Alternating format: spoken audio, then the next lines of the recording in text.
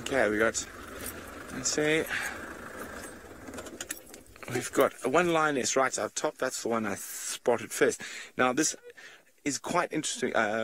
Yes, here we go. There's some up there. There's a little bit to the left. There we go. There's the first girl.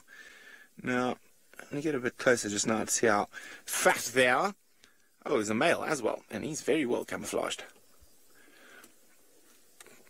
So there we go. Right in front of me, actually. There we go. So there's 4 lionesses that I can see.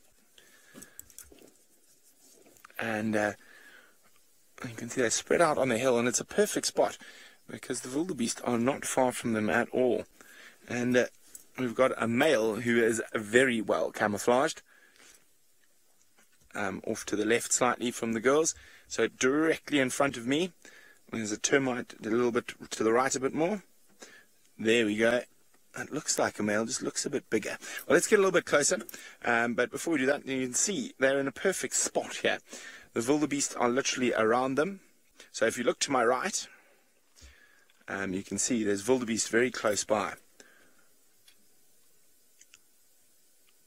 Spread out over the plains that they've shortened. But let's get a little bit closer and see if we can figure out which pride of lions this is.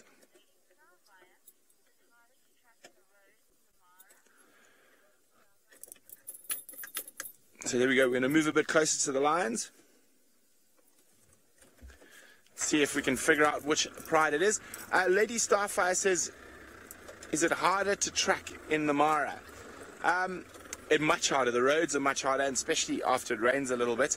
It really gets really compacted. But that's not. It's over.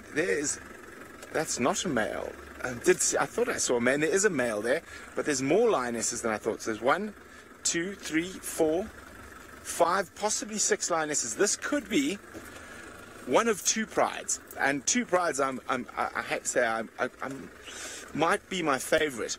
Now the easiest way to tell is going to be by looking at some of the females to see if they're lactating, and also by looking at the male to see which male it is. No, wait, hang on. We got lions for days here. And I think this then probably makes me think it could be the Salt Lick pride. I have seen some of them up here, so let's count. There we go, the first girl we spotted, 1.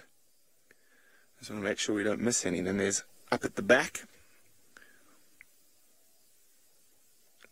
There we go, you see her bottom there, 2. Oh, wait, there's another one there. Yeah, there's 2 up there. 1, so that's 2.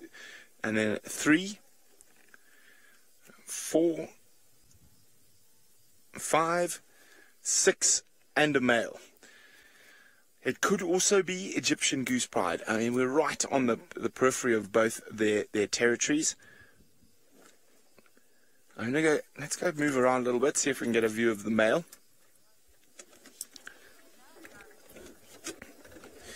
Oh, this is a young boy. This is a young boy. This is definitely Egyptian goose. He's given away which pride this is. Now, these prides split and get back together so often, it can sometimes make it quite tricky. But while we move around to see if we can find out which big male it is, let's go to Taylor, who's trying to take off on Chitwa.